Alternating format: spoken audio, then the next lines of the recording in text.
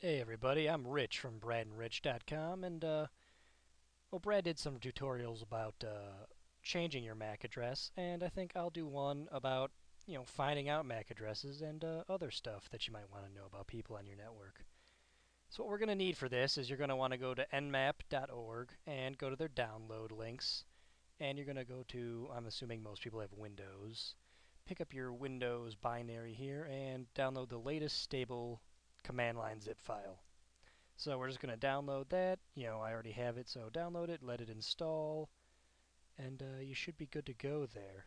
Oh, one last point is that if you want to use this, you also need to download a program called WinPcap, so you can actually use nmap. Nmap requires WinPcap.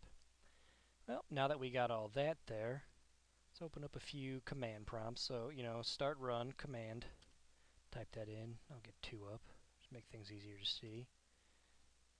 Guess I could have done Shift R too. Alright, so I'm on my network here, and hopefully you know the ipconfig command. Most people do. It's a pretty handy one for seeing all your network stuff. Here I am. I got a bunch of different network connections. Stuff like Alright, so here we go. The Ethernet adapter local area connection. My main connection.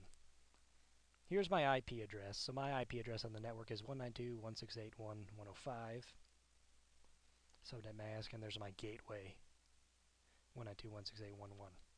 Like most people's gateways, is just a Motorola surfboard hooked up to a Linksys router. Anyway, that's your IP address. So I know my IP address. What about everyone else on the network? That's where nmap comes in. Nmap is a port scanning, port detection, sort of like a network detection tool. It'll tell you a lot of things about a network and the computers on the network. So it's as simple as it's a command line thing, so there's no graphical stuff. Just go and you can, after you install it, type in nmap, and you'll get a list of things you can do. So, the most common ones are to just kind of list targets to scan, or just ping the targets to see who's online. We'll do that soon. Where's the one that I like? All right, -o. So anyway, I know my IP. It's 192.168.1.105. So I'll do nmap dash scan ping, which means we're going to ping people, and when you ping someone, you see if they're online or not. Ping, and then I'm going to do 192.168.1. So the thing is, I don't know anyone else's IP address on my network. So I know mine is 192.168.1, and typically in a network, they're going to be numbered fairly consecutively. They're all, so only those last three digits are going to change on any of the computers in my network. And what that asterisk does is it tells nmap to, hey, when you scan, just make sure to scan everything. And you could actually, you could put that asterisk, you could put it here, but I don't have all day to scan for stuff on pretty much every IP around here. We let that run quick. Starts up.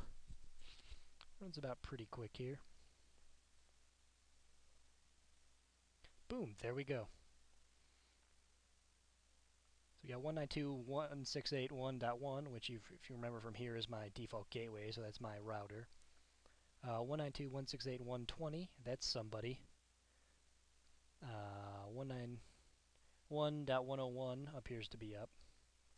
I'm mistaken, yeah, this is the modem. This, I think, is the router. Whatever.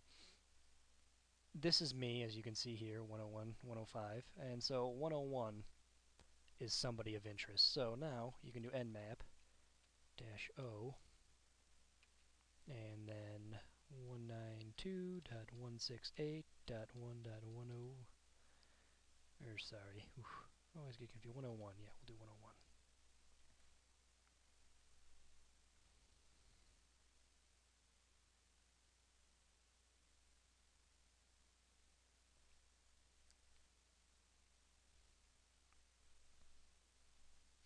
Here we go. So what the -o did is, if you remember from up here, is it enables OS detection. So it tries and tells you, it tries to tell you what operating system this computer is running. And it's not the greatest thing, but it's pretty good. So what we get here are a list of some of the open sort of open ports. So basic ports, Microsoft, Net, NetBIOS. I don't know what SSN.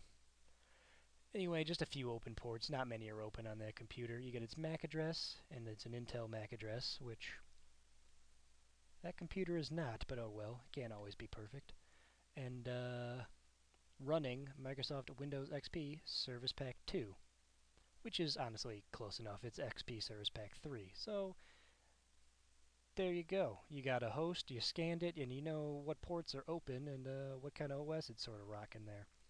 Let's see if there's anything else sort of interesting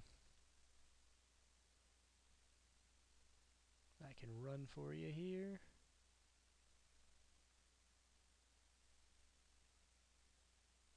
Try dash R. Make sure to scan all the ports.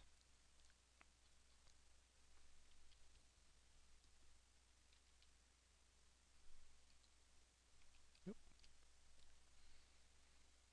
Hopefully this one will give us some more ports, because typically with hacking it's good to know, what ports are open. Because a lot of hacks, certain ports will be open for certain things.